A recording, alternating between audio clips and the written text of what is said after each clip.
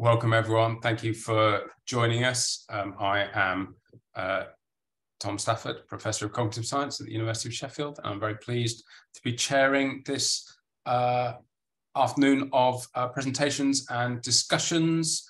We're going to have a series of presentations and then we'll go to a panel discussion to close between 2:30 and 3, when we'll have an opportunity to hear more from our audience guests and our speakers. Maybe we'll have questions for each other.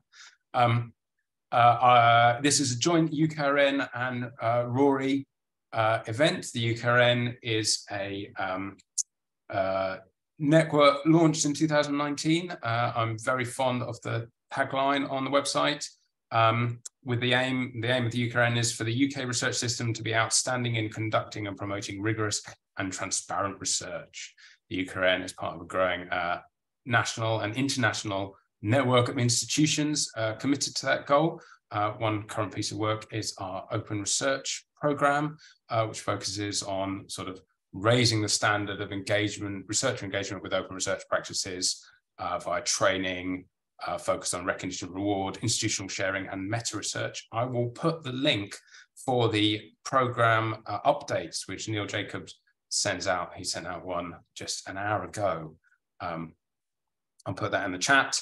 The meeting's being recorded. You can look at other UKRN videos from events via the YouTube channel. I'll put that in the chat as well. So I'm very happy to be associated with the UKRN, and I'm probably chair because I'm also associated with RoRI, the Research on Research Institute, which is an institute which brings together people and organizations that care about research, gathering information and developing tools to inform and improve how research is funded, practiced, communicated, and evaluated. Lots of activity around RoRI, but one activity in particular leaps out, which is at 3 p.m. today. There is a live event at UCL, which you can also join online if you are not fatigued, if you are excited rather by this event. The event is Invert the Order, Government's Role in Shaping a Science Superpower, with James Phillips, who is Science and Technology Special Advisor to the Prime Minister. I will put the link for that in the chat. So with those notes, let's crack on with the programme for today, which is obviously about the future of peer review. Last Wednesday, the Science and Innovation and Technology Committee report on reproducibility and research integrity was published, and they noted these two sentences in their section on peer review, which I pulled out. Peer review is a vital tool for ensuring the accuracy and integrity of research that is published. And then the paragraph below, academics increasingly do not have time to extensively scrutinize others' work on top of that numerous additional priorities, and it can therefore also be hard for journals to find expert reviewers. That's probably an open secret among researchers. So without foreshadowing what our speakers are going to talk about today, that's some of the context. I'd like to introduce Dr. Helen Buckley Woods, who is our first speaker, postdoctoral researcher at the Research and Research Institute. Thank you. So I'm going to talk to you about a framing for this session, which is about 4 schools of thought on how to improve scientific peer review. So this is a paper, and if you want to read the full paper, it's published on Learned Publishing. It was the brainchild of Professor Ludo Waltman. He came up with the initial idea, and it was part of the idea came from a whole programme of work that we did, which was a pilot project, one of RoRI's pilot projects. And at the start of RoRI, the Research and Research Institute, innovation in peer review was identified as one of the key challenges in the scholarly communication system. All RoRI's projects are co-produced, so we worked with many colleagues in the academic publishing and scholarly publishing fields, and we did a number of projects. So the main thing we did was this project's called Experiments in Peer Review. So this is where we survey different innovations in peer review. So in that project, we had 95 different types of innovations or self-defined innovations in peer review, and 54 respondents to our survey, with various types of people coming forward: publishers, journal editors, peer review startups, various different groups and individuals. And then we created an inductive taxonomy of innovations. And if you want to read that paper, which was led by Wolfgang Kaltenbrunner, then you can read that in the Journal of Documentation. As part of that piece of work, there was a literature review, which I led, which is published on Wellcome Open Research, where we reviewed the literature to look at existing innovations in peer review, what had been published about that, to see what examples there were, what broad types of innovation there were. We landed on 6 reviews after reviewing the papers to see there were 6, which then encapsulated all these different types of innovation. If you want to read that, that's also there as well. So what we found was that there's so many different types of innovation from so many different perspectives, from various different professions that are involved in the research system, and became clear they were so diverse, so many different actors, that it would be useful to think about them in 4 categories, or in different categories, and then these are the 4 schools. It didn't have to be 4, but it emerged as 4. So the Quality and Reproducibility School, the Democracy and Transparency School, the Equity and Inclusion School, and the Efficiency and Incentive School. These aren't rigid categories. Clearly, if someone was interested in reviewer burden and peer review being more efficient, that doesn't mean to say they don't care about, how the quality of the product, the quality of peer review. Clearly, most people would be interested in all of these things, but it's merely where someone might place their emphasis, where they might think this is the most important challenge, or the place where we need to place most of our efforts in improving peer review. So I'm going to briefly go through each of the different schools and describe them, and then other speakers will be going into more detail with initiatives and their perspectives and so on in these different areas. So the Quality and Reproducibility School, these are initiatives that are really interested in improving the quality of peer review and the reliability of peer review. And it's also concerned with identifying scientific misconduct, with the belief that review processes currently are not robust enough, and that the quality and rigor of review must be increased to make better accept or reject decisions. And a hallmark of that would be to see a high level of inter-reviewer agreement. So examples would be things like reviewer training, this is an example of interventions or innovations, reviewer training, use of reviewer checklists, focus on research integrity, perhaps registered reports where you could see a research plan reviewing research at the beginning of the process. So these are all initiatives that are interested in the quality and the reproducibility of peer review. Democracy and transparency, these are initiatives interested in making evaluation accountable and open, with the idea that traditional peer review is too secretive and it encourages gatekeeping. And this is about decentralizing the power in that gatekeeping role, in decentralizing it to make it not as focused on editors and what they do, bringing in the wisdom of the crowd, in trying to decentralize that kind of where those decisions are being taken, and also observing that if that's already a problem, then that's compounded by the fact that often peer review is secret. So it's the idea of making it transparent and then also decentralizing or diffusing about where these decisions are made. Equity and inclusion. The Equity and Inclusion School is about making processes more equitable and diverse, with the belief that peer review suffers from biases related to gender, geography, race, and so on. And there's two key ideas here. One is about the need for a balanced representation of different groups of researchers in the peer review system, and also the need for a diversity of knowledge in the system. So no one should be disallowed or not able to be participate in peer review because of who they are, and also different types of knowledge should be included. And we quoted this COPE report on diversity and inclusion that refers to different types of knowledge, so knowledge by description and knowledge by acquaintance, with the latter coming from experiencing the phenomenon personally. So it's the idea, if you've only got a very specific group of people, maybe certain types of knowledge aren't getting through that gate, aren't getting through that filter, because, you know, not everyone's, if there's certain knowledge that's only you haven't experienced it, you're not going to recognise it. Maybe that's not becoming part of the scholarly literature. Example initiatives are perhaps setting targets or quotas to increase the diversity of reviewers and editorial board members, double-blind peer review to hide author identity from reviewers.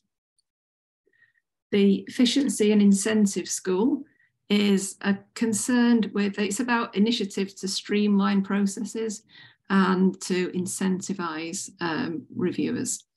So this is really concerned with reviewer fatigue and an overburden system, concerned about pressure on peer review, and the idea about needing to increase efficiency in the peer review system and also make this peer review work to make that more open, so it's not hidden work, so that people are recognised for the work that they've done. And it's also about decoupling peer review from the journals or from the publishing process.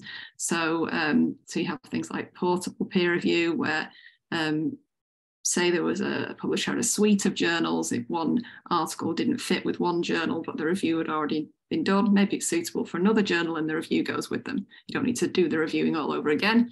And then journal independent peer review. So yeah, there's a totally separate, separate from the publishing process. So as I said, it's there are complementarities between the school. People are interested in one school, they're probably interested in the others, but they're perhaps putting more emphasis on one school. But there's also tensions between the schools. So for example, the quality and reproducibility school aims for more rigorous filtering and scrutiny and so on. Democracy and transparency schools, I said, questions the emphasis put on this kind of binary accept, reject decisions. That's the school that's thinking about decentralizing the sort of decision-making process and so on. Quality and reproducibility are assuming specific notions for quality, perhaps. Perhaps there's a tension there with the equity and inclusion school, who are thinking more about diversity of authors and types of research. Quality and reproducibility school may cause the amount of review work to increase. Perhaps there's greater scrutiny, more steps in the process. The efficiency and incentive school aims to reduce pressure on the peer review system. So there's probably a tension there between the the quality and the rigor of review and how much pressure that's going to put on people. So one point on that to conclude is that conversations between the schools are useful in order to look at creative ways to deal with these tensions. There's also room for more heterogeneity in the peer review system. So, different coexistence of different types of review, different forms of peer review. For example, a basic quality assurance followed by post-publication peer review could sit alongside in-depth rigorous peer review for certain research outputs. Also, there's the idea that we need to, clearly peer review is not only in scholarly publishing, it's in other aspects of the research system, and there are initiatives going on to develop peer review and improve peer review across the research system. So we don't want something that's happening in scholarly publishing to unwittingly scupper an innovation that's going on in some other part of the research system. So it's the idea of working in, obviously in your own field of expertise, but having those links with across the board to others and who are trying to do something similar, so that we can work together. Okay, that's the close of my presentation. I'll hand back to you, Tom. Thank you very much, Helen. We are going to press on with our next speaker. Please save up your questions for the panel discussion in a bit, or put them into the chat. Our next speaker is Dr. Emily Chenette, who's Editor-in-Chief at PLOS ONE. Hello, it's morning for me and afternoon for most of the rest of you, I imagine. I just wanted to say thank you so much for the opportunity to be here and for your attention and your enthusiasm for joining this panel. It's really a pleasure to be here to be able to talk about quality and reproducibility and how open research kind of is brought to bear on these. So this is the cover of The Economist from 10 years ago now, about how science goes wrong. So I think we all can accept that peer review has a role in safeguarding the integrity of the research, but peer review is imperfect, right? As Helen just mentioned in her talk, there's a lot of tension between different schools of peer review. As Tom mentioned too, the pool of reviewers is exhausted, and people generally are exhausted, right? After years of stress related to the pandemic and all of these other responsibilities that fall on active researchers' plates.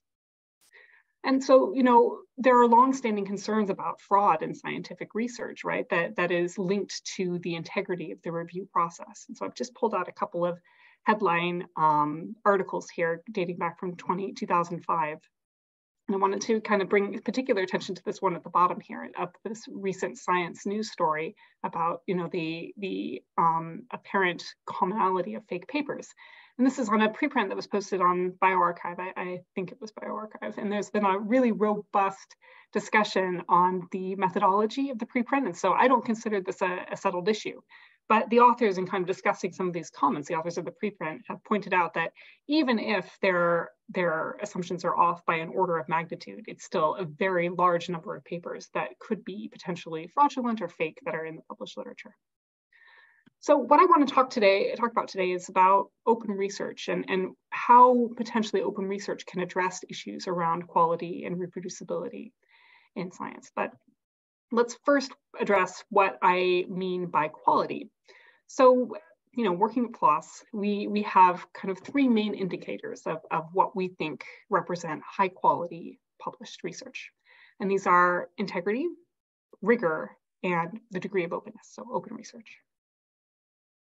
So by integrity, we mean that the research was conducted according to shared values and norms that are then codified by journals as policies.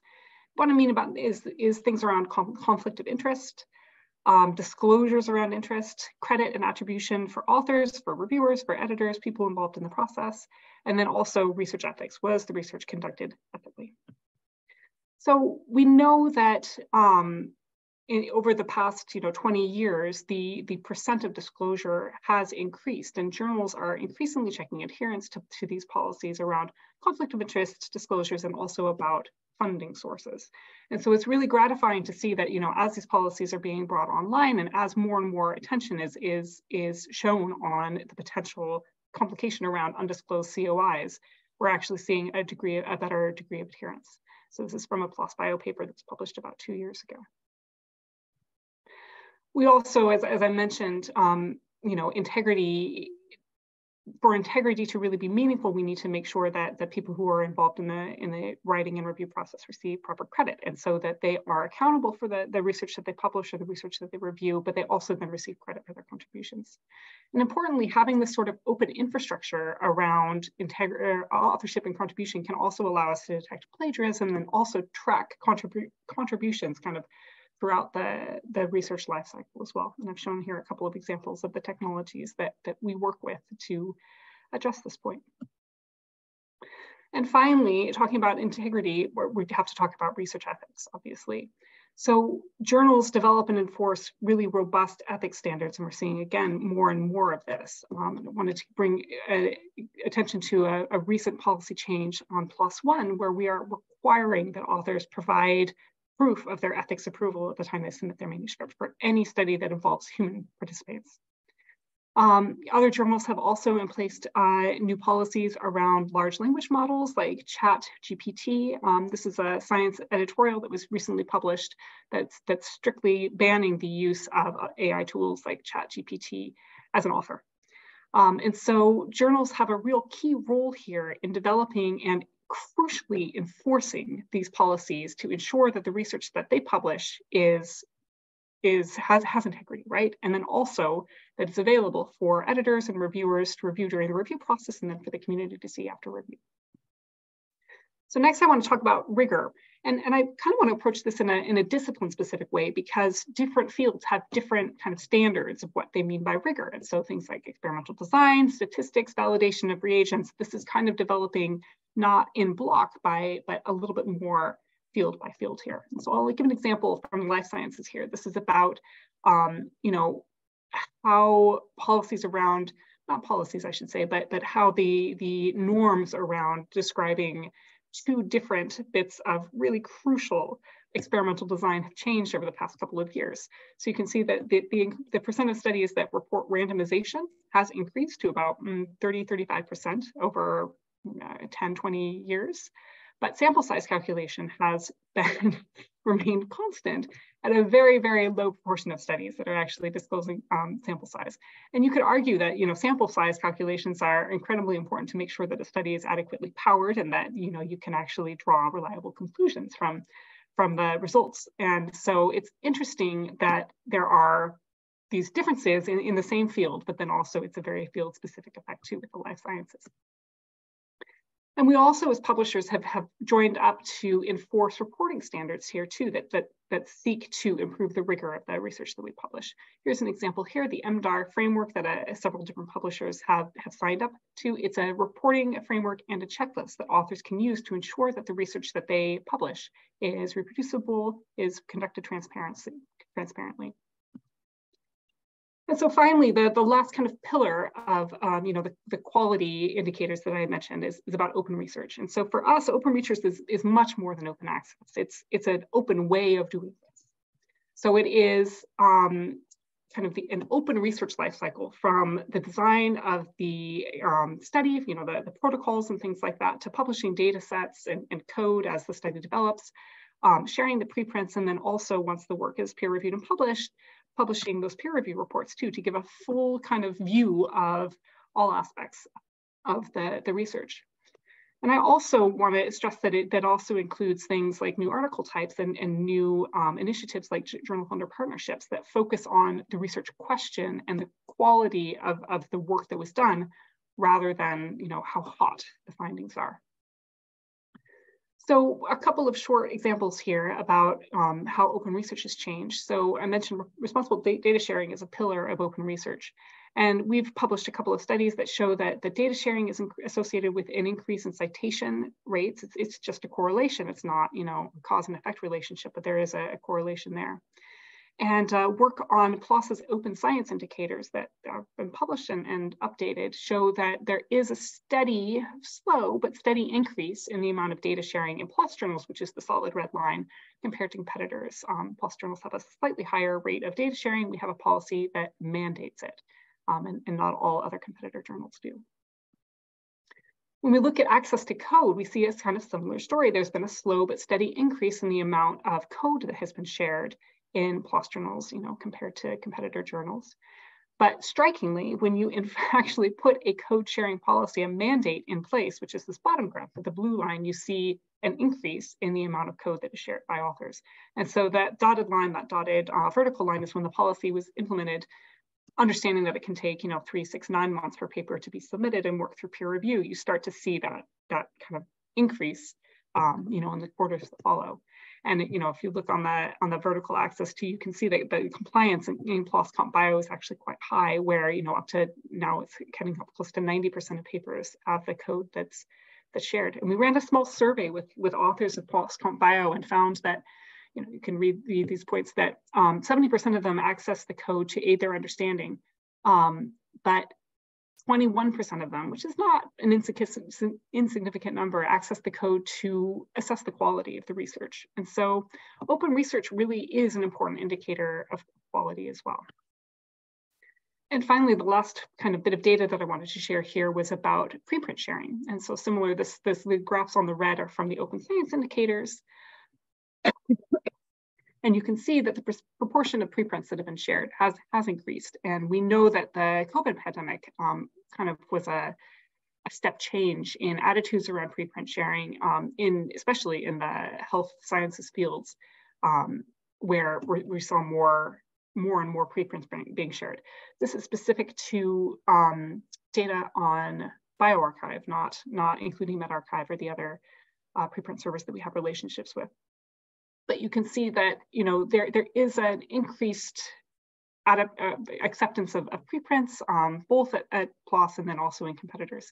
But importantly, there are kind of big differences here around disciplines and then also in geographic areas too, where you can see that the percent of articles with a preprint from authors in the Americas and Europe is higher than the percent of manuscripts with a preprint from authors in Africa and the Middle East, for example, or in Asia. So to wrap up, I want to make the point that when we talk about quality and reproducibility, we're actually really talking about open research. And open research really enables reviewers, editors, and readers to access and to assess policy compliance, the experimental design, reagents, reporting, data at all stages of the research lifecycle. And so this transparent sharing of the research outputs in a transparent manner supports trust in research. So what role do journals have in driving quality and reproducibility during review? So this report was just mentioned too. So instead of focusing on the peer review side of things, I went straight down to what do journals need to do? And I pulled out the bullet points that are at the summary of this report. I just kind of wanted to go through these. So they're encouraging journals to engage with researchers, and I really love this idea that it's a collective responsibility here to employ these FAIR principles within the research that governs, sets out rules for accessibility and reuse. They also suggest, which PLOS journals already do, that journals should mandate deposition of research data. Suggesting that journals review their portfolios or publishers review their portfolios, ensure that there's an outlet for negative and confirmatory science, that calling out publishers to be much more responsive in publication of corrections to the scientific literature, which that's a more contentious issue, right? Because it takes some time to make sure that we're doing the right thing, making the right decision. But I agree that much more transparency around here is needed to ensure that we can move quickly as a field. And then also using technology to support the quality of the published record. So specifically then, what are we going to do to address these questions? And I think the points that were laid out in the report are a really good starting point, some of which we already do, and some that we clearly need to do a little bit more to ensure that we're really meeting them to the full extent. But what I'd like to do is to ensure that we are actively partnering with the research community to understand and to resolve barriers to open research, and that we develop policies but actually check for adherence. And this is a huge human cost in this, right? And in the drive for, Helen mentioned these tensions between the different schools of peer review, and in a drive for an efficient workflow, having a human check all of these policies adds time to the review and adds, staff to the editorial office. So we should definitely be looking for opportunities for automation in this as well to ensure that we have policy compliance in a very easy, straightforward way for authors. But also using automation and things like bringing ethics statements to the forefront can also support editors and reviewers during review to make sure that their work is focused on the crucial elements of the story, the statistical analysis, for example, or reagents or things that the journal decide is important. And finally, I just want to make a call for focusing on the research question and the experimental design and the quality of how that's done as the study progresses, and not the interest in the conclusions. And so this will involve things like supporting pre-registration of research and ensuring that we have outlets for null and confirmatory research. Oops. So overall, how can we support quality and reproducibility during review? And I would argue that transparency is key. Transparency for editors, for reviewers, to enable them to understand how the study was conducted and really be able to do that full and thorough review of the work. For readers to be able to understand, make sure that they draw appropriate conclusions from the data set, to build on the research in their own work. And then for the community, as an open access journal, all of the research that we publish is publicly available. And it's really important that, people who are accessing the research can have the full picture, including all of the data, the protocols, and everything that went into that. And finally, I just want to end on this quote here, that, without transparency, claims only achieve credibility based on trust, and transparency is superior to trust. And that's all I have. Thank you very much. Thank you so much, Emily, for that excellent talk. So many important and interesting topics. Please save up your questions for Emily for later, and give her special thanks for rising earlier in the day than any other of our panelists. We must press on. Dr. Rebecca Lawrence, Managing Director of F1000. Thank you very much, Tom, and thank you very much for the invitation to contribute to what I think is an increasingly important discussion, actually. And thank you to Emily for setting me up so well with a lot of things that she just talked to. So I was asked to talk about and really sort of delve in a little bit more around the democracy and transparency side of peer review and open peer review and post-publication review. So very brief background, just in terms of understanding who we are and where we're coming from. So F1000's focus and approach has been very much on an open research approach to publishing and focusing on peer reviewing post-publication, using a completely transparent and invited peer review model, using a requirement for fair and open research data and code and materials and other elements that we just talked about, and obviously having full open access. And we have our range of titles that we run ourselves, but also partnering with other parts of the community to really try to enable implementation of some of the open research elements, because as publishers, it's very difficult to do this on your own. So partnering particularly with funders and institutions and societies, and there's examples there. Obviously working as part of Taylor and Francis Group now, and DORA underpins a lot of what we do and how we think about peer review, and as Emily was just saying around real focus on the peer review looking at the soundness of the research as opposed to the sort of potential impact and separating those two aspects. So why did we sort of go down that sort of post-publication peer review approach, and why do I think that's got real benefits and advantages? So obviously this is very similar to the advantages that preprints in themselves have around, as I say, separating the issues around visibility and publication, whatever we want to call it, and it's where terminology gets confusing, but getting the research out there and separating that from the assessment of quality and potential for impact, what it might mean, what it might not mean, and really enabling, therefore, and encouraging, in fact, the ability for researchers to share what they want, when they want, which therefore means it's much easier to share negative and null findings, confirmatory or non-confirmatory reports, incremental findings, all of those sort of things that can traditionally be much harder to get formally published, but actually are so important to balancing our understanding of scientific advancement and the literature more generally, and supporting, therefore, reproducibility. Also, obviously, removes delay in access to new discoveries. And obviously, this is why we saw those big spikes around COVID. But, in the environment that we're all living through at the moment, it's really critical in so many fields now that we are able to get new information out really quickly so that people can start to analyse it and build on it whilst the peer review process is going on. without having to wait for that. The other thing is around really opening up that input and that critique and that discussion to a much, much broader group of people much more quickly. And it also, I think, changes the nature of what the peer review is about, because it moves it away from that decision around do we or don't we publish it, because it's already out there, it's already published, it's already communicated. So it really shifts it to what peer review is really meant to be about, and what I think we're all trying to get it to be about, which is about improving the quality of work and supporting and working with the authors to get that work to a better place. So the transparent peer review that we do uses open identities, and there's a lot of open discussion about should we or shouldn't we have open identities. And in fact, most publishers, I think, that have used open peer review to date don't use open identities. I would argue open identities are actually, I think, are pretty critical to this.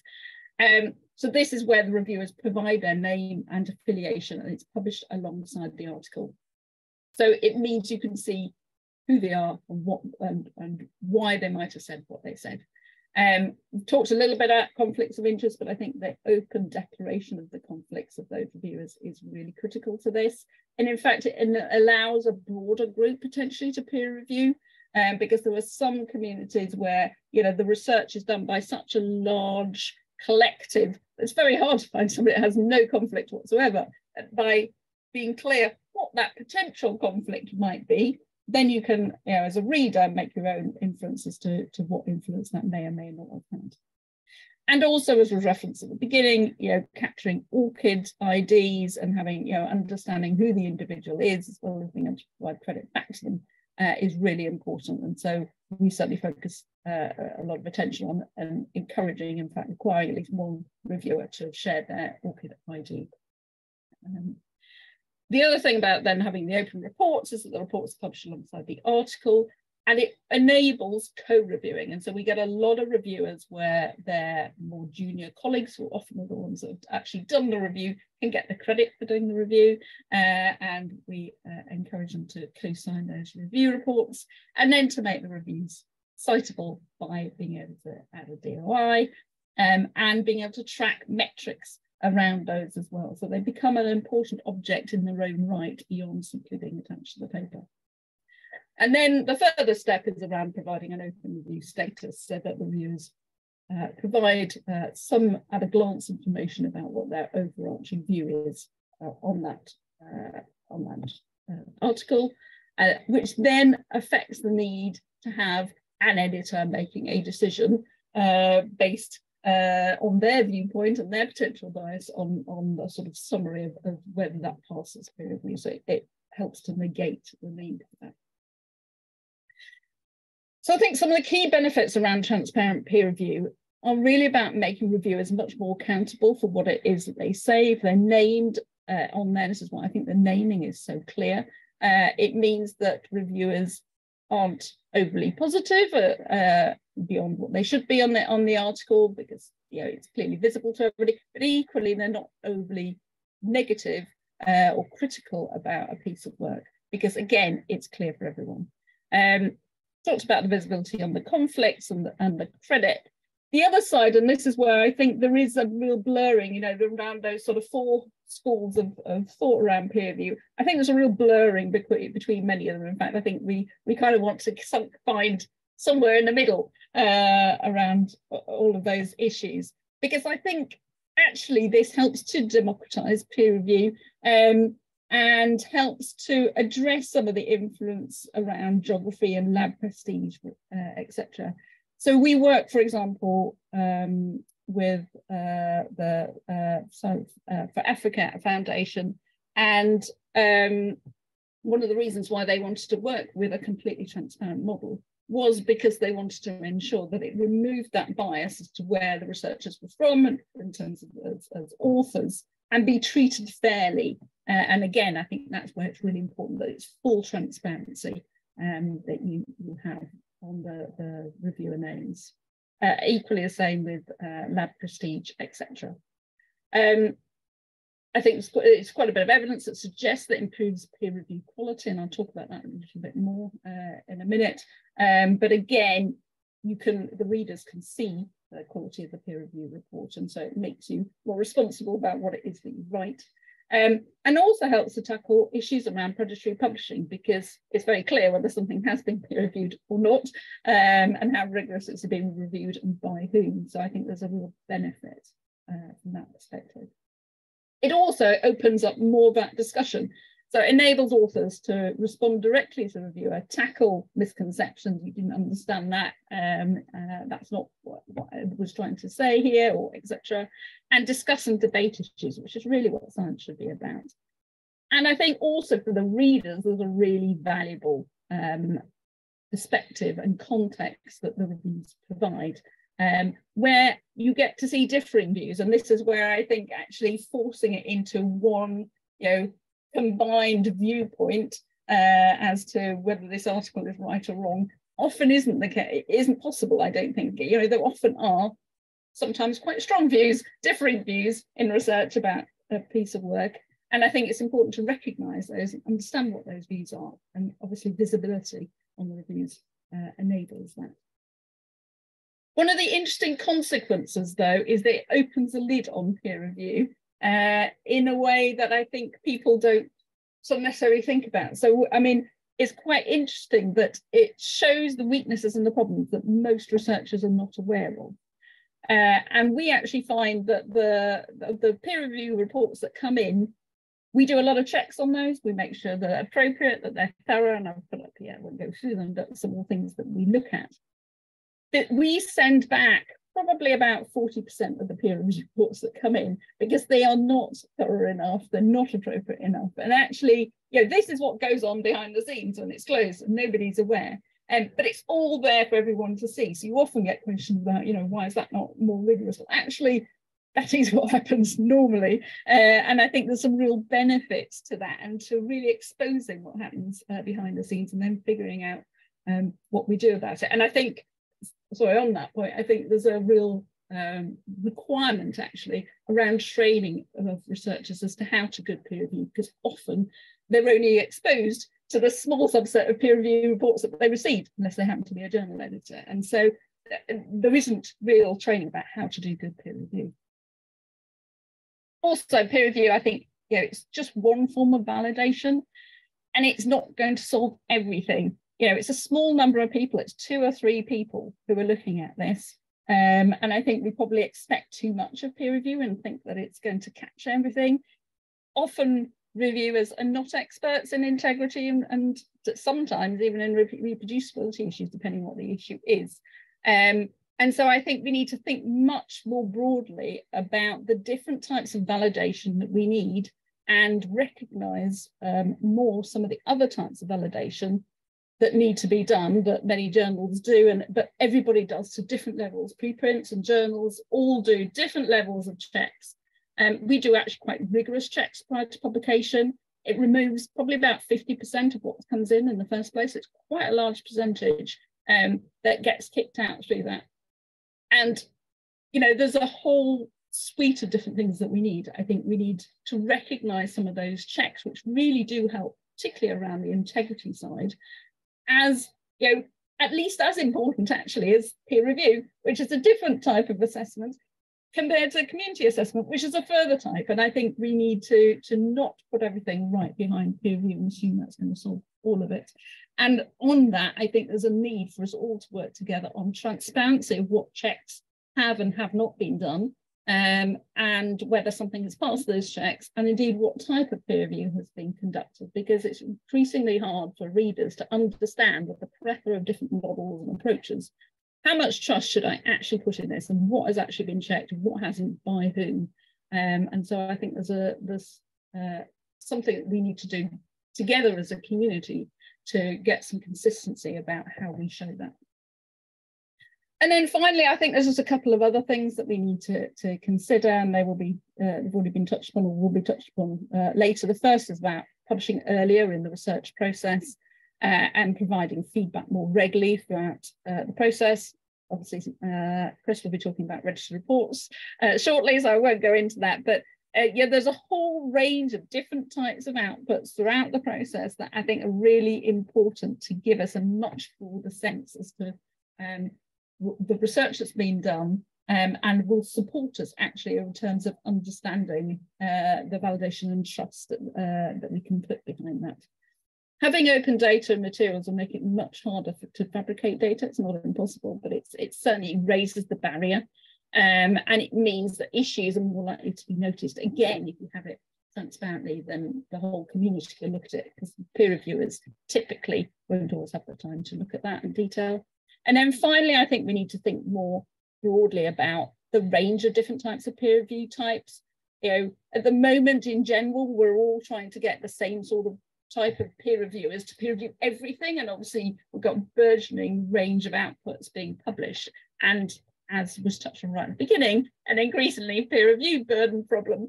And actually a lot of those smaller incremental studies don't need such heavy duty peer review. They probably need something quite quick and simple. They don't need such senior researchers reviewing them. But equally, if we're going to show and make those reviews transparent, we need recognition that they don't need to be massive long peer review reports. Maybe they can be quite short and structured. And so I think by doing that, we could collectively help to address the peer review burden problem that we all have. And I will leave it there. Thank you very much. Thank you so much, Rebecca. Excellent. Our next speaker is Kim Eggleton, Head of Peer Review and Research Integrity at IOP Publishing. Thank you so much for the invitation. I'm really pleased to be here, and hi to everyone that's joined us online. I'm having a real geek fest today. This has been brilliant listening to the other speakers. I'm a peer review geek, self-confessed. So I am representing IOP Publishing. I'm the Head of Peer Review and Research Integrity. We are a society-based publisher specialising in physics. We are part of the Institute of Physics, and we have about 90 journals, about half of which are proprietary. The other half we publish on behalf of other partners or societies. And what I'm going to be talking about with you today is that school of thought, as Helen so brilliantly set up for us, around diversity and equity in peer review, and to what extent can we make peer review more equitable. And to set the scene for those of you that aren't in physics or the kind of STM hard sciences, single anonymous, or single blind as it would used to be known, is the standard. So the authors don't know who the reviewers are, and the reviewers do know who the authors are. And this is what we typically seem to find in scholarly publishing under that single blind or single anonymous mechanism, is that once you leave people out of a part of the cycle, there is a knock-on effect in the rest of the parts of the cycle, and you end up with some groups being continuously disadvantaged. And this particular paper from 2017 was specifically talking about gender, but there's certainly evidence in the literature to suggest that that applies also in issues of geography, of race, all sorts of different characteristics, career stage, age, and so on. From our experience, looking in the single anonymous realm, there is definitely some very obvious bias going on, and there are some examples here of quotes, not just from IOP, thankfully. I'm sure every publisher gets this kind of stuff, thankfully very rarely, but some others from studies that have looked at this kind of bias. And this is the reality. And it was really interesting, Rebecca, to hear you say that you rescind a number of reports. And even under the kind of non-open system, we also rescind probably a smaller proportion of reports, but sometimes for this kind of stuff. So there is definitely some very real bias going on in the peer review process. There's also quite a lot of unconscious bias, we think, going on. And there's a number of studies here, which I'll let people read at their own pace, but that suggests that various different demographics has an impact on whether work is most likely to be accepted or not. And interestingly, the demographics of the gatekeepers, so the people doing the peer review, those people on the editorial boards, that also makes quite a difference in the outcome for some authors, and some authors more than others as well, which is increasingly interesting. So we had a look at this starting around 2018 and looked at our current data. We didn't collect gender data at this time, so this was assumed gender using kind of AI, but this is what roughly we were looking at. There was a higher proportion of men being accepted than women, and we were seeing some interesting geographical statistics as well, which are probably not that unusual for other publishing companies. A huge proportion of submissions coming out of China, but a significantly smaller proportion of our accepted work coming out of China, and the opposite going on for the US, just as an example of two large countries. So, for example, if you're a man working in the States, you've got a much better chance of being accepted than, say, a female working in China. So that was our position in 2018. And we kind of thought, right, this isn't good enough. What are we going to do about it? And so we decided to experiment with double anonymous for a number of reasons. That established bias that we've seen both in the literature and from our own data. We looked outside of publishing at industries like recruitment, for example, where there's already some established work gone on to prove, and we all kind of assume now that, yeah, it's right that names should be taken off CVs and so on. So there's a school of thought that already agrees anonymization can be one of some useful tools to combat bias. Double anonymous is really common in other disciplines. Personally, I'm from a social sciences background. I worked at a social sciences publisher for a long time. Double anonymous was the norm. I actually felt slightly uncomfortable when I started working in STM publishing. It's like, why do you need to know who wrote this and where they're based? It's not relevant to whether this works decent or not. So we know double anonymous can work, perhaps in other disciplines, but it can work. And what we were finding as well, there was a growing demand from our authors and our reviewers actually to say, you know what, I'd really rather participate in this kind of way. And so we wanted to provide a venue for people to be able to do that.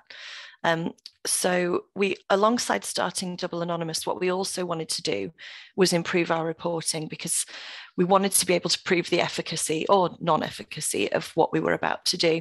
So since 2018, we've been collecting self-declared gender data.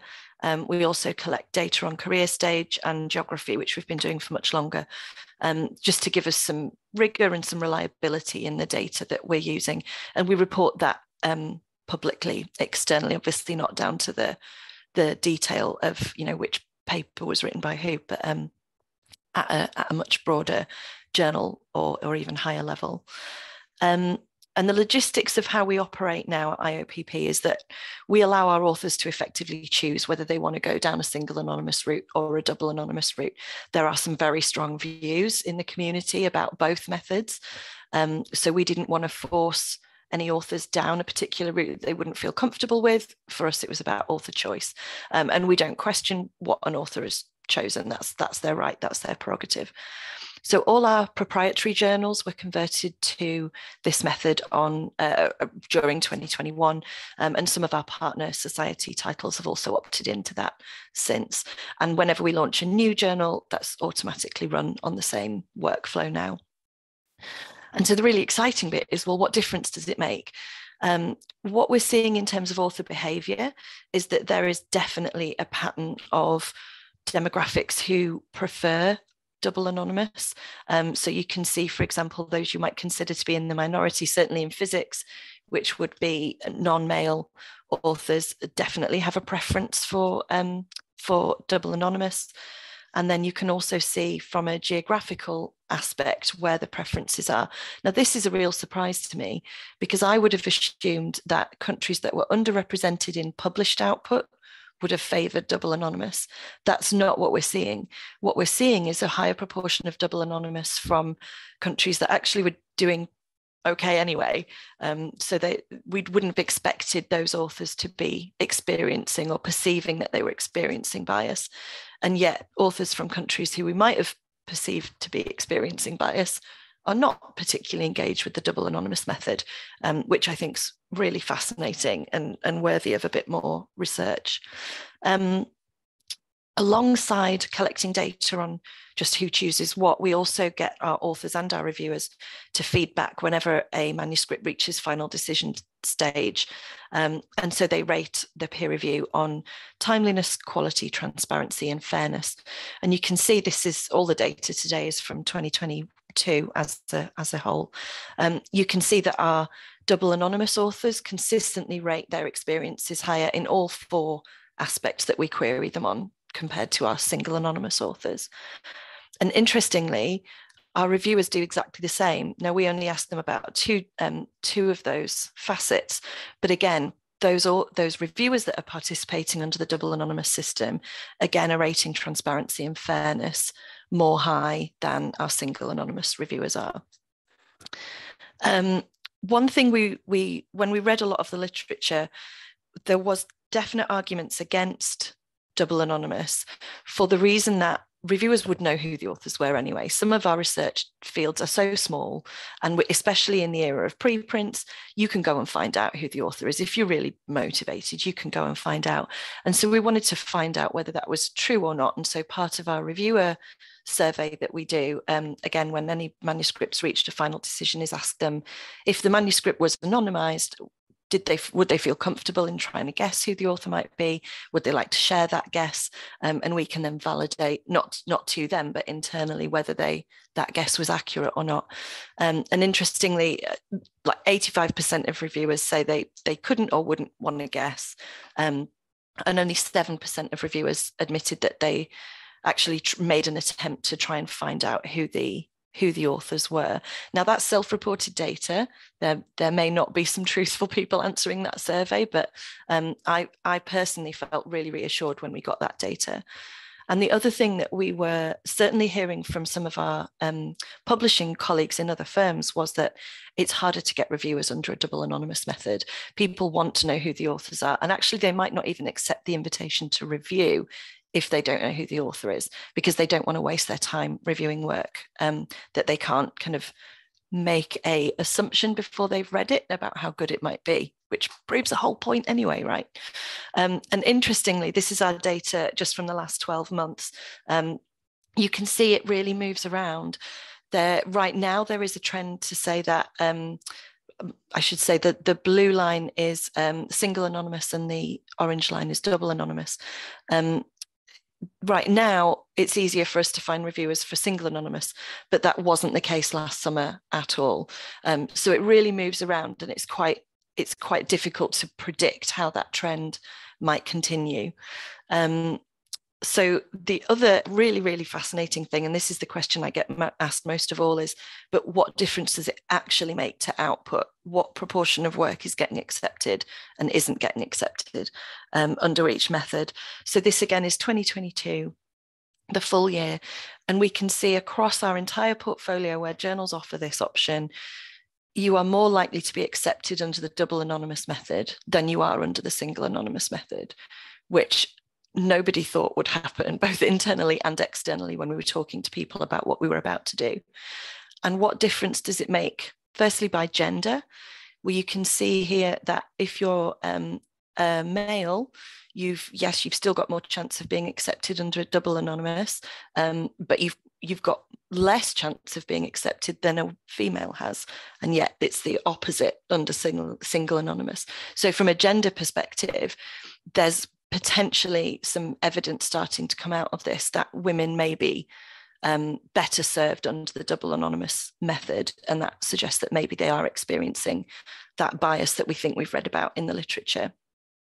I should just say before I move on, actually, there isn't enough data yet on non-binary authors that have had work accepted to be able to share any statistics there. But as soon as the volume of data is significant enough, then obviously we will share that. And finally, just to touch on the impact that this is having from a geographical perspective. Again, the vast majority of regions here are experiencing better outcomes under double anonymous versus single.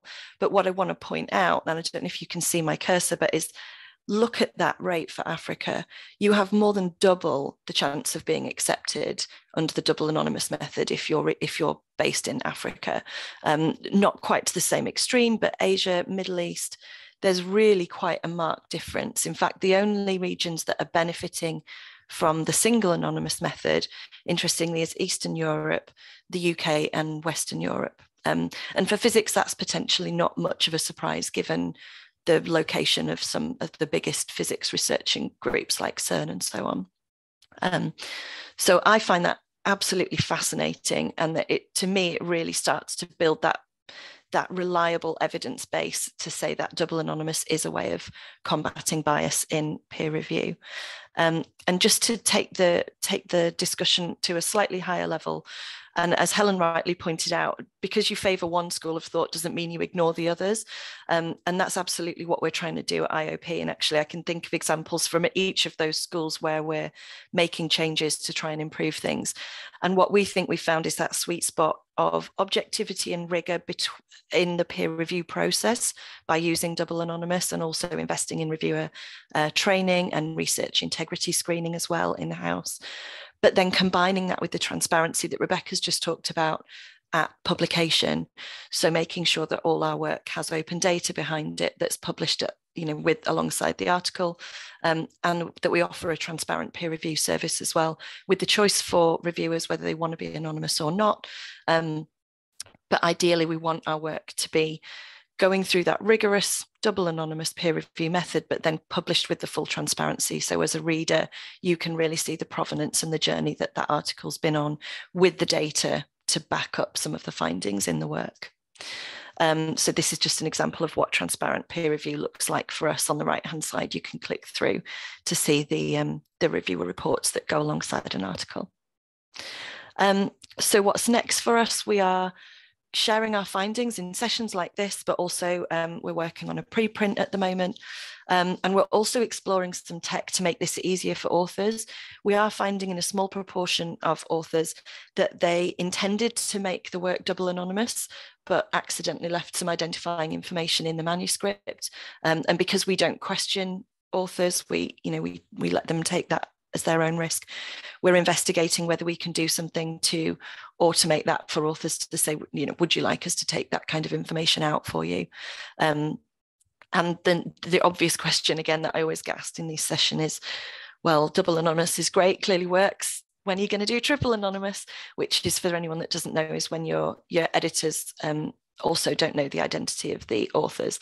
And it's something I think about really regularly. The thing that's stopping us at the moment is probably technological infrastructure rather than desire, but we are making some cautious inroads into looking at what that might look like. Yeah, anyone wanting to find out more, there's a link and my email, and you can always bother me on Twitter.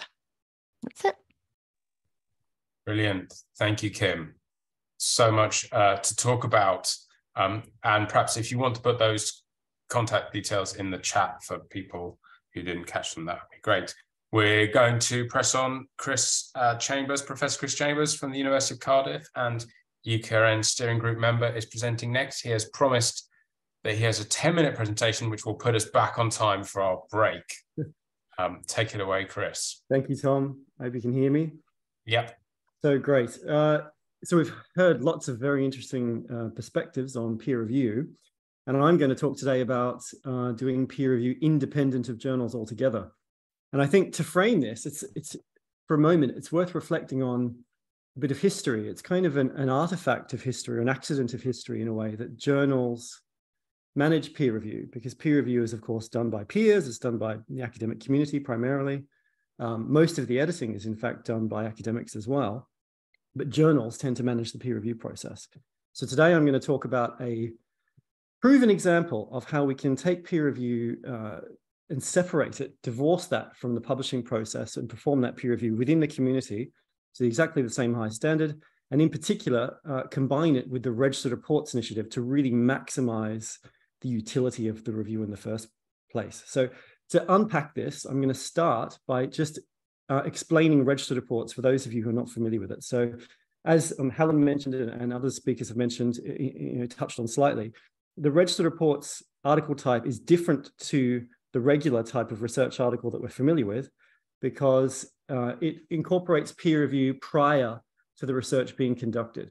And then based upon an evaluation of theory, rationale, methodological rigor at that pre-study phase, the journal or platform that's coordinating the peer review issues an in-principle acceptance, which guarantees that if the authors comply with their study protocol and report conclusions that are based upon the evidence that they have obtained, then the journal or platform will publish the outcomes regardless of how the results turn out.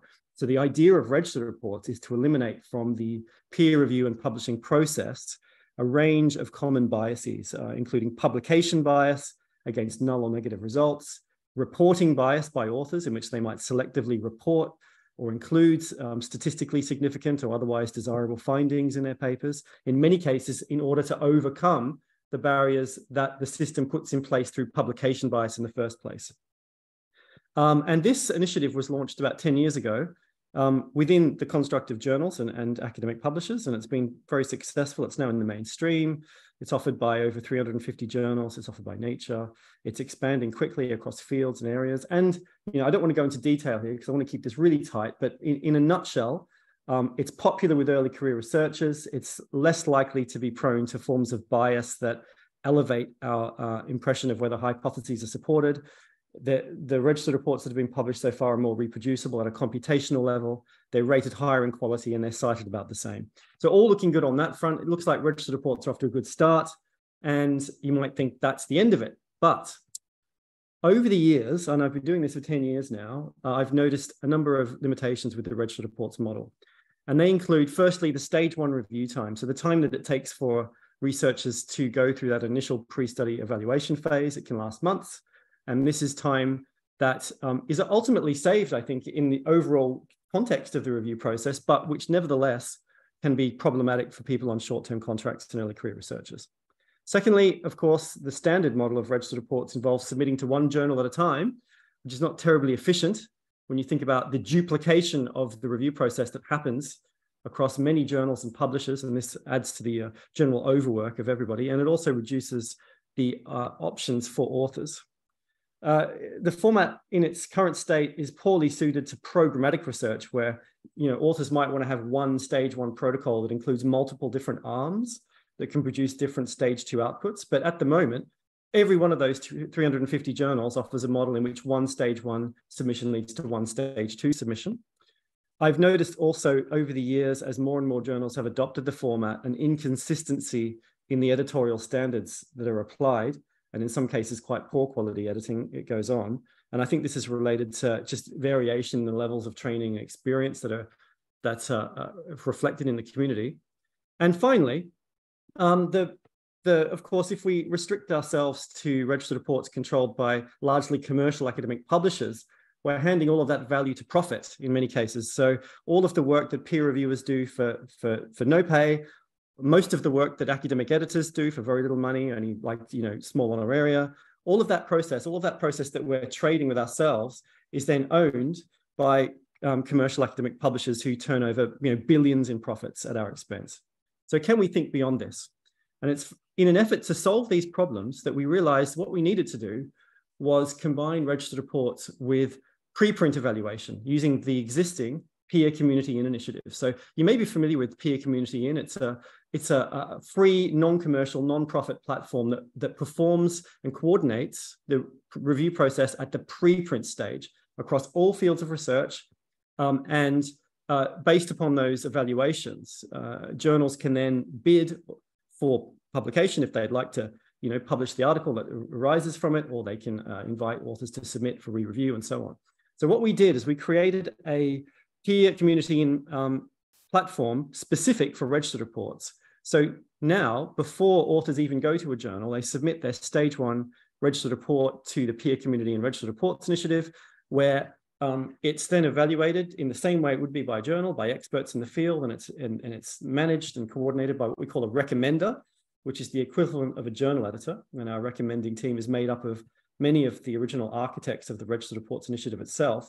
And then we're not a journal, so we don't publish anything. We simply take the preprint that's already hosted. We then publish the peer reviews and a recommendation associated with that preprint on the PCI Registered Reports website. And then we have, to cap it all off, we have a set of PCI Registered Reports friendly journals that have committed to accepting the recommendations of our platform without further peer review. So you can see here that not only have we created a journal independent review platform, but we've also allowed that to replace the peer review process that would have taken place whether it was by a journal. This is a schematic of how it works. I'm going to skip this in the interest of time, but broadly speaking, just as I've said, there's a stage 1 process where you get the evaluation of your preprint. It's then, after in-principle acceptance, the study is conducted, and then at stage 2, the reviewers come back and evaluate. And at the end, it's only at the end here, this point here, where journals are involved. This entire process takes place at a very high standard, completely separate from publishers and journals. Here's a list of our PCI registered reports friendly journals on the left, and in fact F1000 is there, and others. And they cut across a broad range of fields, primarily, I suppose, beginning in psychology and neuroscience, which reflects the origins of registered reports. But we're increasing this list on the left here all the time. And so all of these journals commit to accepting the recommendations of the Peer Community in Registered Reports Initiative without further peer review. And then authors are in a position to choose which journal will end up publishing their stage 2 registered report. So they could go to any eligible journal on this side, or they could submit to any other journal as they so wish, or they could even choose one of these journals on the right.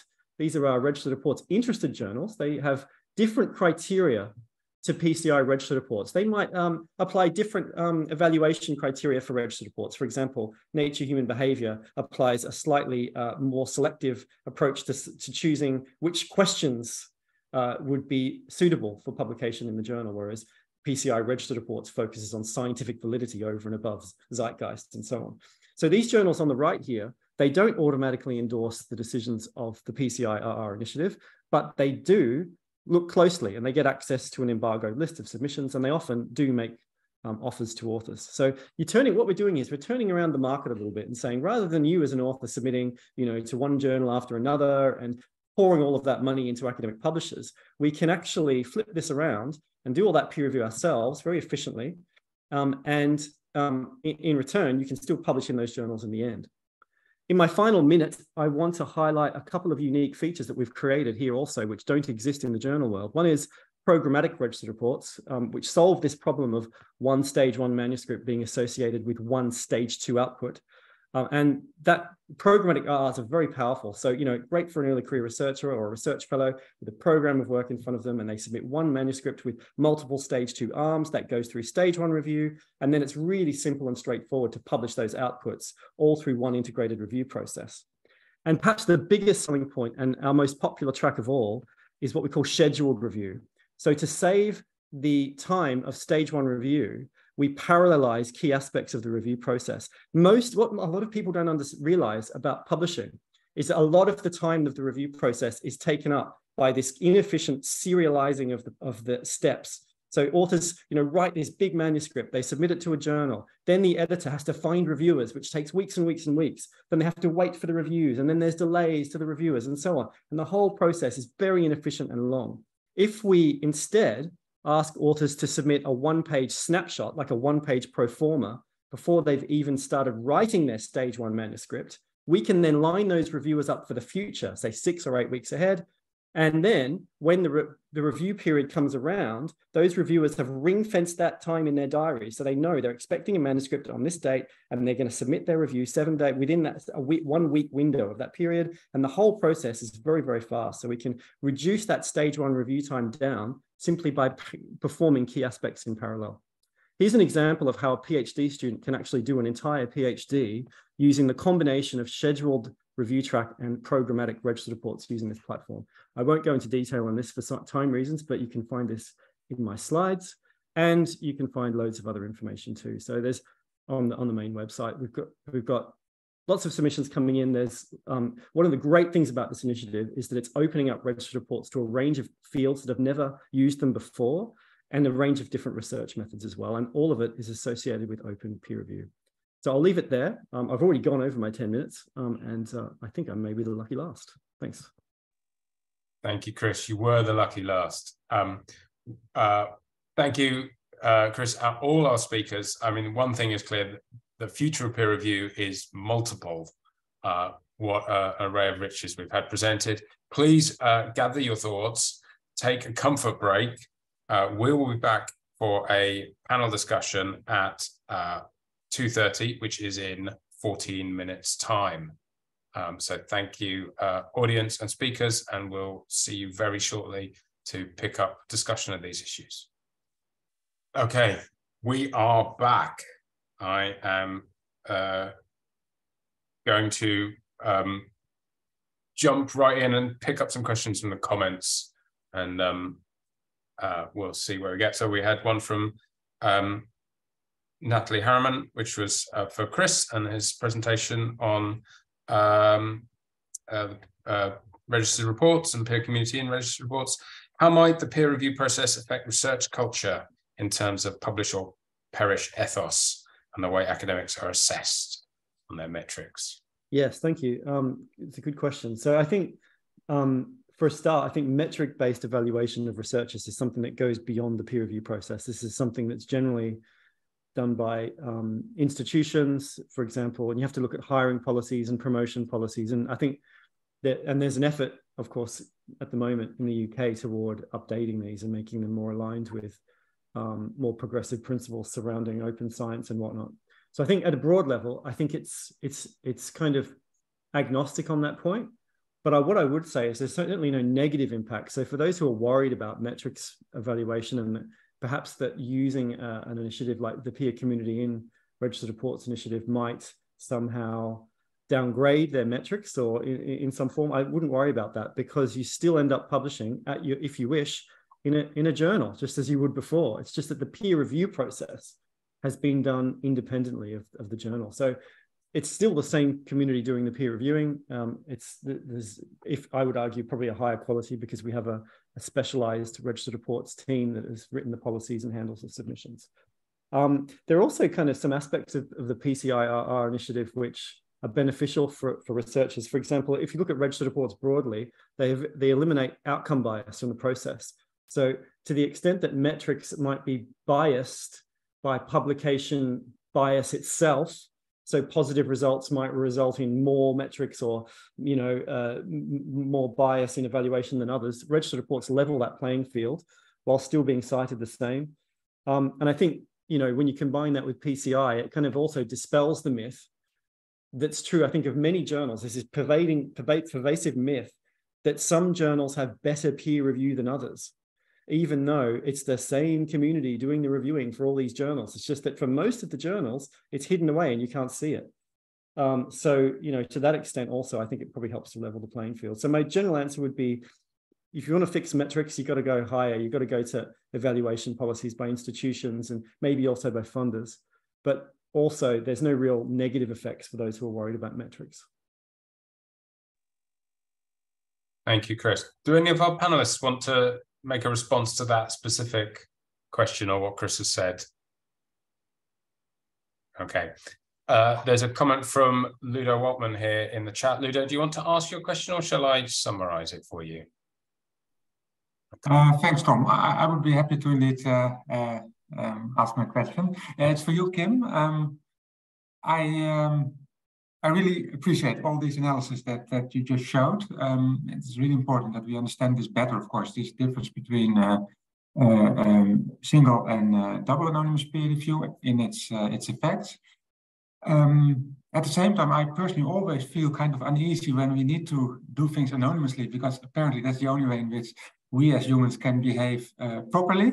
So I keep wondering, is there a better way to address bias? And basically my question is, in the 4 Schools framework, there's also this democracy and transparency idea, which is kind of promoting the opposite approach. Let's make it all transparent. In the extreme case, reports are open, but also identities are open, everything, identities of authors and reviewers. And I still hope that we can make the argument that that's also a solution to bias, and perhaps even a better solution. Because, of course, those who provide biased judgments can also be exposed. It's all visible. They can be criticized for being biased, and biases themselves can become part of actually the discussion that we are having about scholarly work and the way in which scholarly work is being assessed. So I was really wondering, Kim, what your perspective is on that approach. Thanks, Ludo. It's a really great question, and thank you also to Stephanie for answering it partly in the chat. So when we were discussing this, we felt we had 2 options under the single anonymous method. One part of the community has power over another, and what you want is for equity, right? So it either has to be everybody's anonymous or nobody's anonymous, and so we were really toying between those 2 options.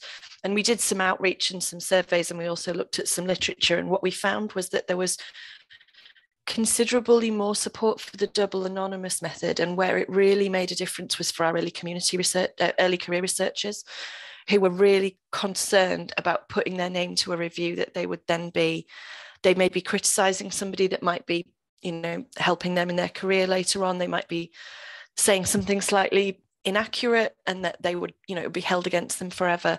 So there was a real reticence among that early career researchers group to get involved with peer review. And as we've all heard about that burgeoning demand on peer reviewers, these are the people we cannot alienate, and who really need to feel confident and safe and secure in providing peer reviews.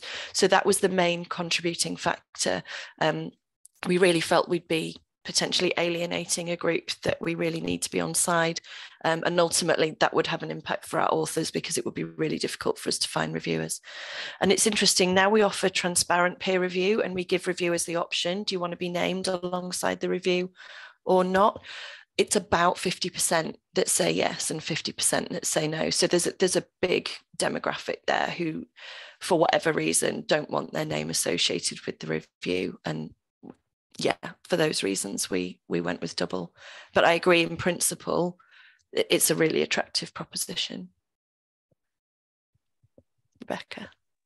Yes, if I could add to that, because I think there's one other element that in my mind anyway, tips the balance. Because if you also do the peer review after publication, as I was sort of trying to say earlier, I think that changes the nature of what the peer review is about. So actually, you know, you're not potentially stopping the publication. So it becomes less of an antagonistic discussion, right? So it's more about supporting the author in trying to improve it. And so actually your comments, even if you are an early career researcher, and we certainly had examples of, I mean, I recognise the challenge for early career researchers, but we've had examples of where, you know, you can word those comments in a way that isn't seen as criticism, but is more in terms of, you know, a supportive discussion, essentially.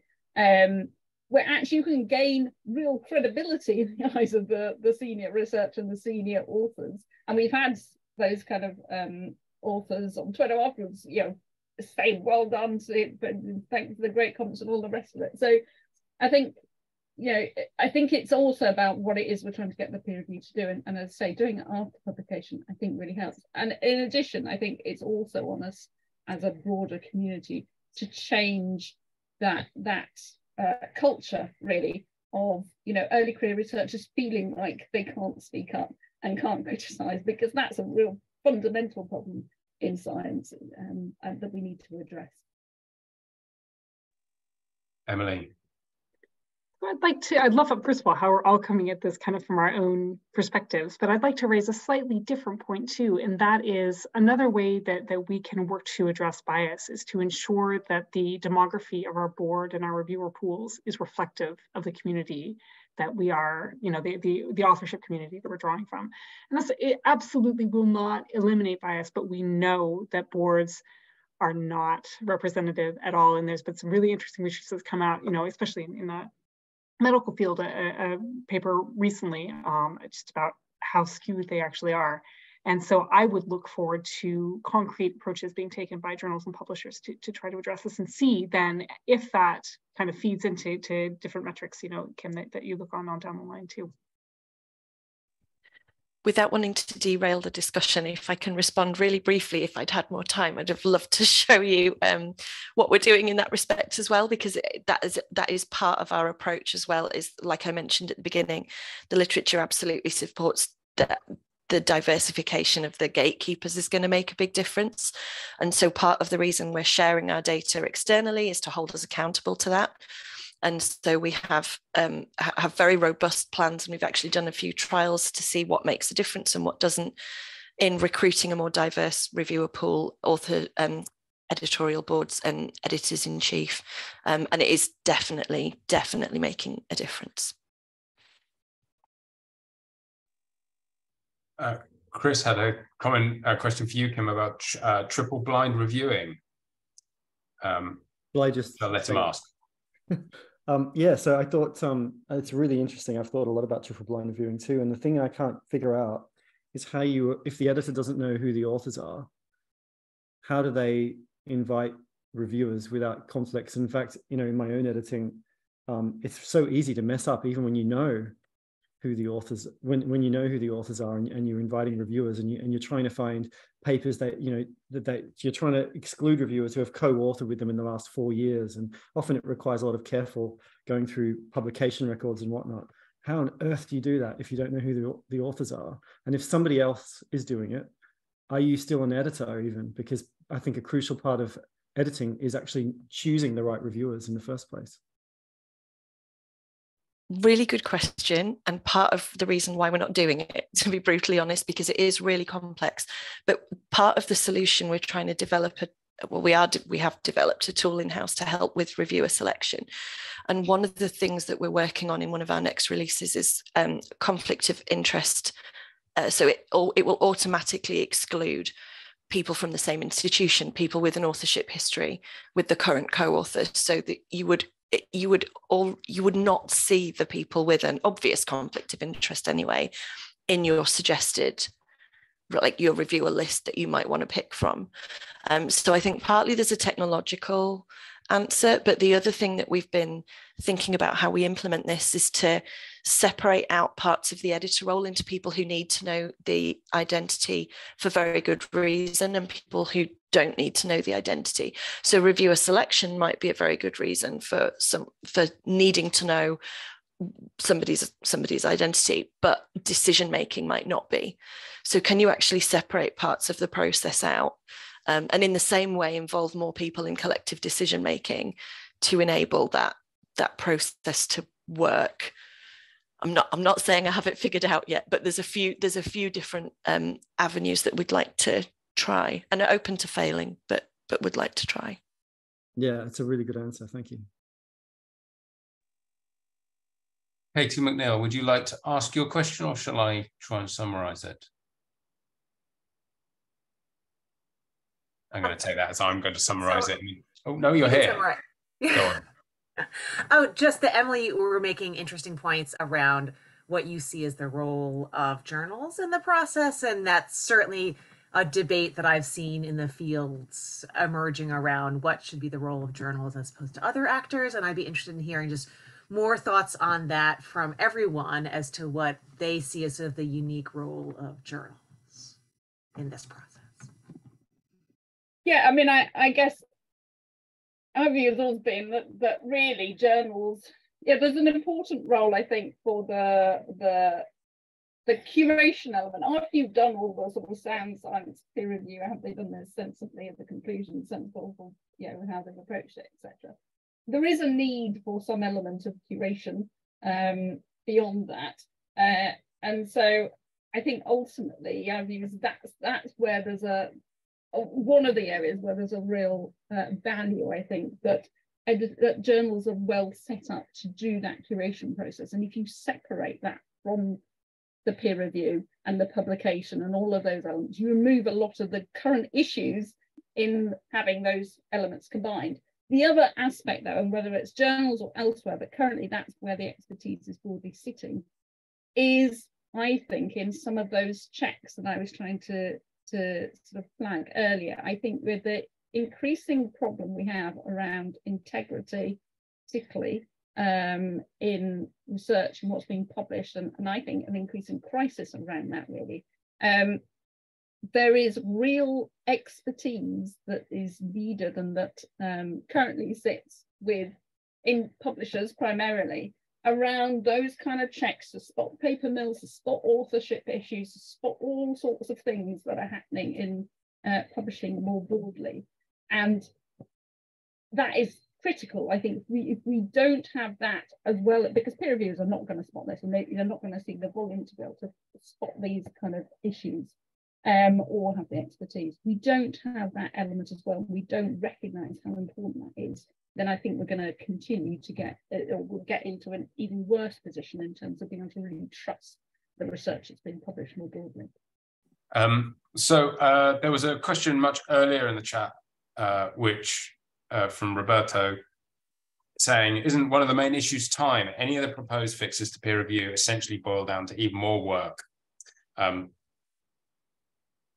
which is basically volunteer work. And Dan Major-Smith has just asked in the chat, should peer reviewers be paid, and would that help fix the system even to a small extent? Would anyone like to pick that up? I'm happy to have a shot at that one. Chris?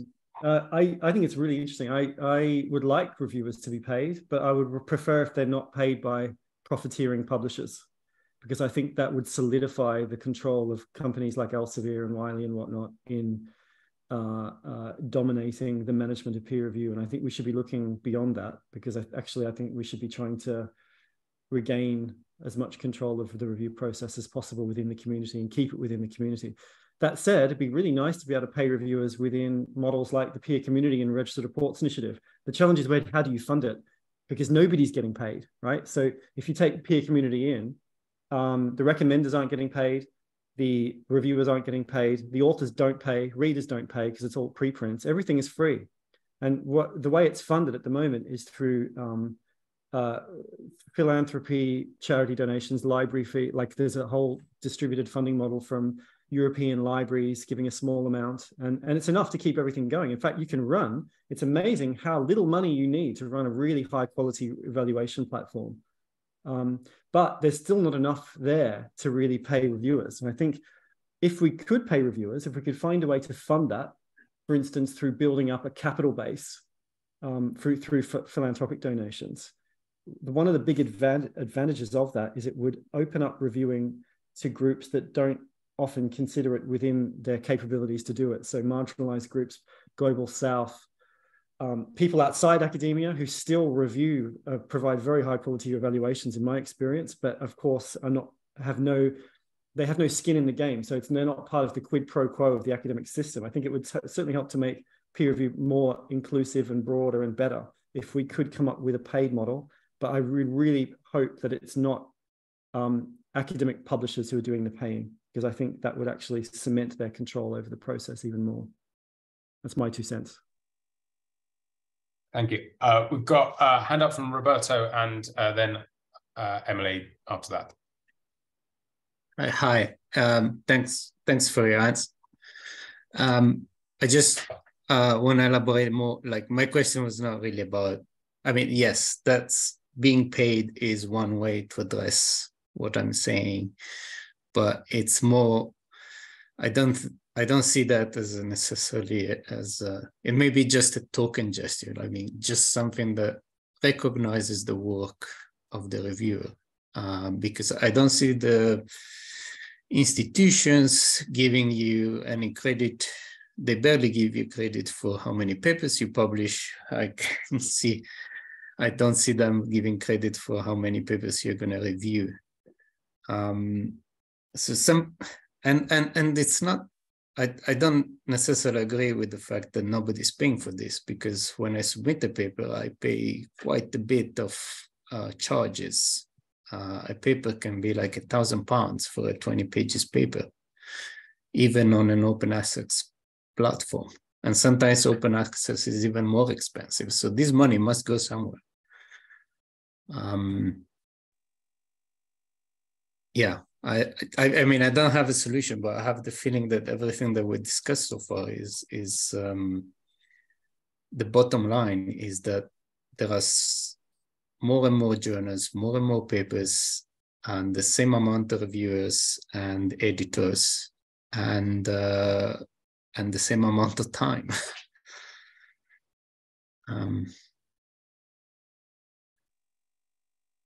Thank you. Emily, do you want to pick up on that and Chris's comments before?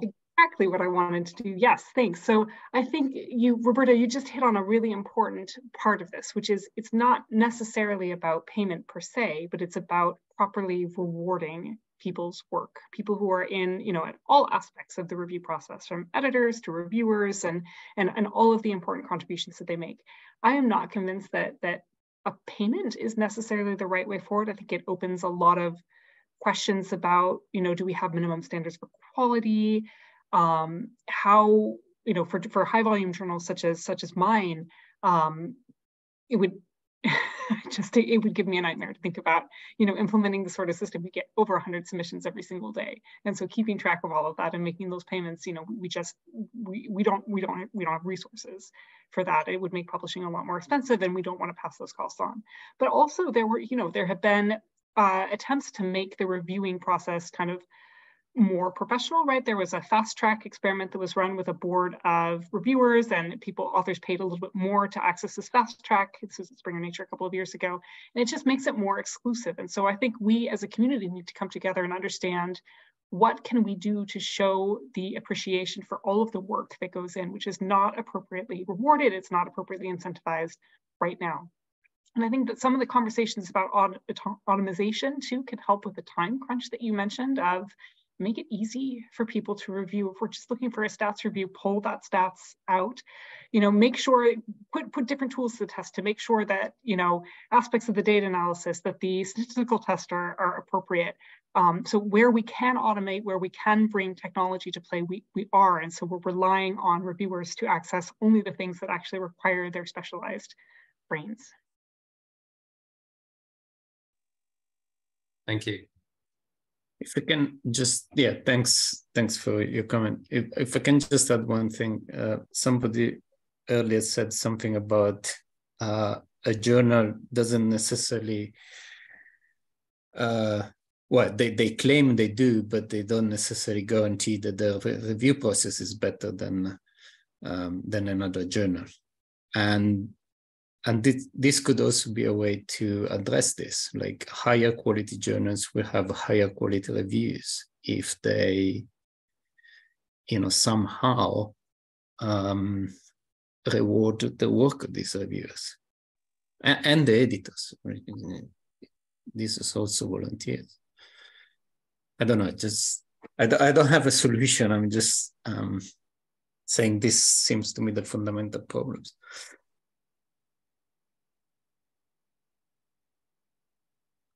Okay, thank you.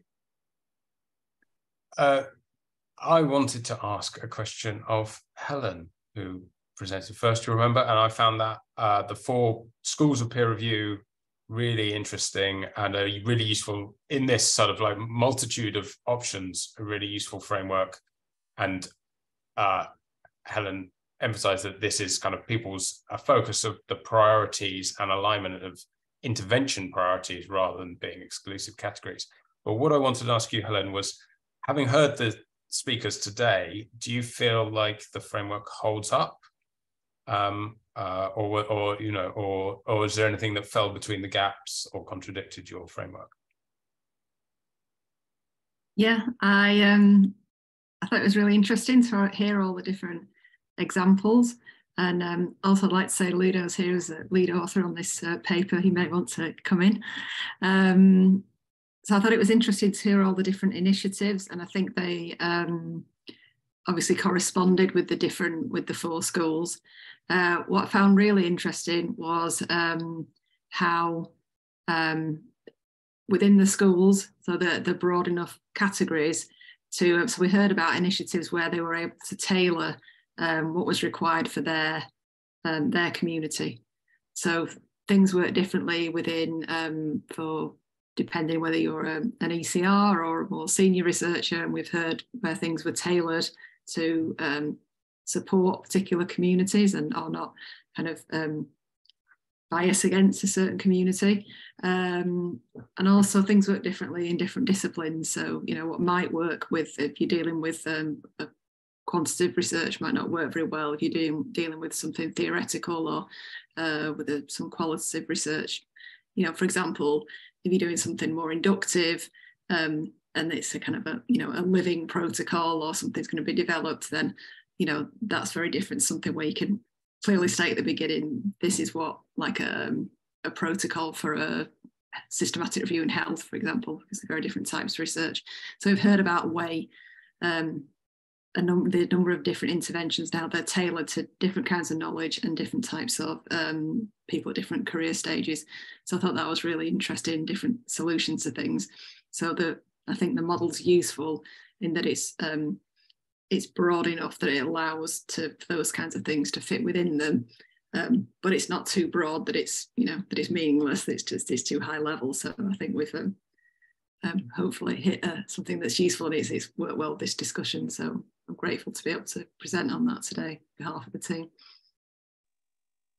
Great, thank you, Helen. Ludo has a question. Would you, is peer review necessary? Do you want to speak to that, Ludo? Yeah, yes, it relates to kind of this huge pressure, of course, that the peer review system is creating for all of us.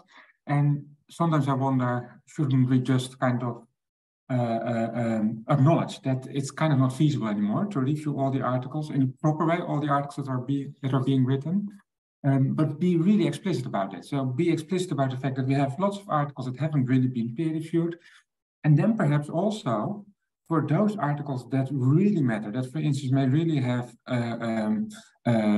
important societal consequences, for instance, influence the treatment of patients in hospitals, for those articles really make sure we do in-depth peer review. So not having just 2 reviews for those, but having 5, and stop doing peer review for many other articles for which we cannot really afford to do it. And indeed, articles that probably are written for all kinds of questionable reasons, researchers being under pressure and all of that. Sometimes I feel that this is the only way to kind of deal with the system that we have at the moment and all the pressure it is creating. Question for all panelists. Can I answer very quickly of my own view on that? Very quick. Quickly is good. I think it's a really interesting argument. I'll tell you why it won't work, because the minute you do that, large sections of the academic community have to say, my work isn't important enough for peer review, and they'll never admit that because everyone's work is super important to themselves. And so we end up back where we started. To do that, you have to divorce peer review from quality evaluation. And that's a big road.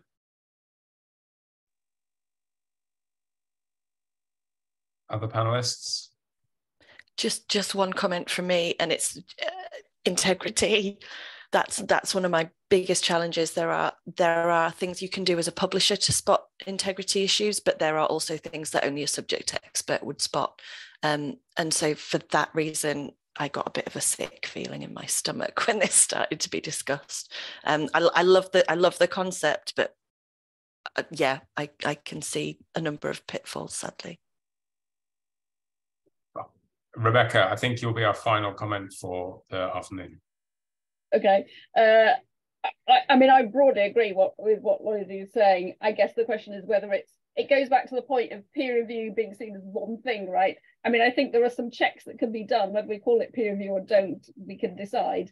But there are probably different community that could do some important checks on the small incremental findings that will give us that level. And I completely agree. I think trying to do full-blown peer review on everything doesn't make any sense. So we've got to be, I think, much more nuanced around it. Thank you. We are at the end of our scheduled time, and it is part of my honor always to finish on scheduled time. So thank you to all our panelists. Thank you, audience, for your attention. Thank you, UKRN and RoRI, and Will, particularly behind the scenes.